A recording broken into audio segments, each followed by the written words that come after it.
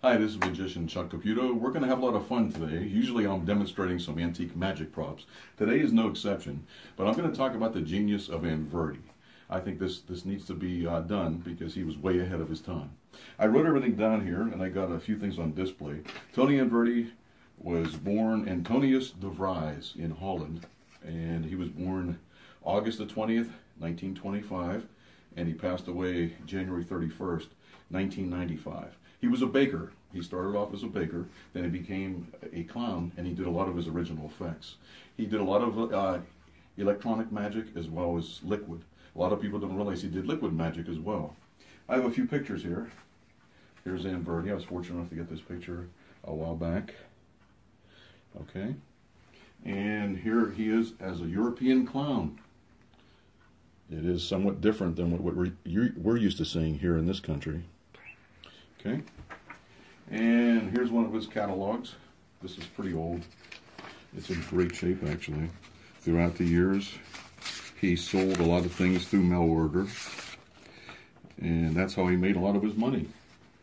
And he appeared in the Genie magazine many years ago on the cover.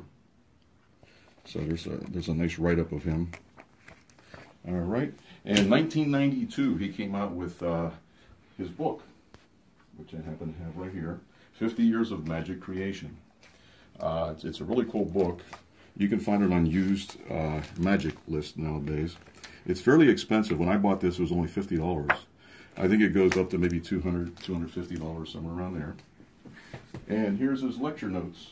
And Anverdi did a lot of things. He was very creative. He did a lot of things with handkerchiefs, balls, silks, things of that nature. Here's his two lecture notes. These came out in 1964, I think. All right. And throughout the years, people ask me, why did I get into collecting Anverdi? Well, I just don't collect Anverdi, but I perform Anverdi. In 1988, I would say, I was very fortunate to do a show here in Pittsburgh with Del Rey. And Del Rey became a good friend of mine. He was fantastic, way ahead of his time. And so we kept in touch throughout the years, mainly on the phone. And I also heard about Anverdi, so I started to look into what he had, and he came up with a lot of neat stuff. I love black plexiglass. Most of his props, as you can see, are black plexiglass, blue plexiglass, all different colors of plexiglass. All right. Some of the most favorite effects of mine happen to be the Anverdi talking skull. This was the first Anverdi prop I ever got, 1990, I'd say. And I hooked the transmitter up to a toe switch, so when he operates, it's hands-free. It's really cool. And there's a bunch of things. His spirit bell is nice. This is his Mental effect. Here's the spooky coin box where a coin gets put on here. When a spectator tries to grab it, it falls down. It falls through. They can't grab it. Here's the barking dog, the hand box, the surprise box. And over here, some of his liquid magic. Now, this is not my full collection. I have most of it packed away. This is a really good one. This is called this ring glass. You stack the rings up, and mine appears out of nowhere. This is the long neck bottle. These are just oops. These are just different types of bottles and trays and so forth. Okay, and but that's how I got into Anverdi. I've been doing magic now professionally for 35 years, just under 30, and that's a trick in itself. So I still use a lot of his effects, particularly the Anverdi talking skull. Now, back in the early 60s, there was a rumor that somewhere in the magic community that a electronic die was going to come out. There was speculation, and Anverdi was the one that built that. And I'll show you what it is. It's basically a black plexiglass die. And what the idea is, whatever number is facing up, the spectator closes the lid. You can't see into it. And yet the magician can discern what number is facing up. Here's how it works.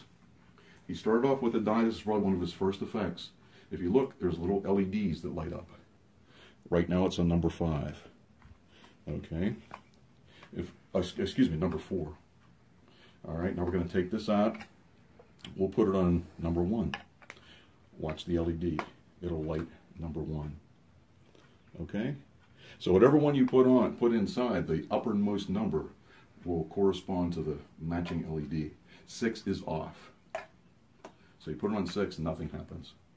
Okay, so if there's no reading, it's a 6, or somebody might be playing games with you, and they might actually not put the die in the box. But this is the early 60s, and this was something that came about and nobody could believe it. Let me show you the inside of this receiver. It's all hand wound coils. I mean, it's unbelievable that this thing even still works. But he was way ahead of his time. It's really a fascinating piece of magic. The other thing I wanted to show you, his last effect, I believe, or one of his last, was another die effect. It's called the floating die. This is one of my favorite effects as well. All you do is you gesture toward it. Go up, please. Up, yes. Stop. Back down. All the way down. Up, up. Stop right there. Go up a little further. And what's cool about the Anverdi die is you can actually take it out. And this can be examined and passed to the audience. So I hope you liked our little tour of the Anverdi Magic. If you have any questions or anything, feel free to contact me. You could locate me on the internet or wherever. Thank you very much. Have a great day. I think I could finally relax. What do you say? Let me have a seat on this stool here if I can. Let's see. Oh, wait a second. Oh, my goodness. I think I have to go to the hospital. All right. We'll see you. Have a good day.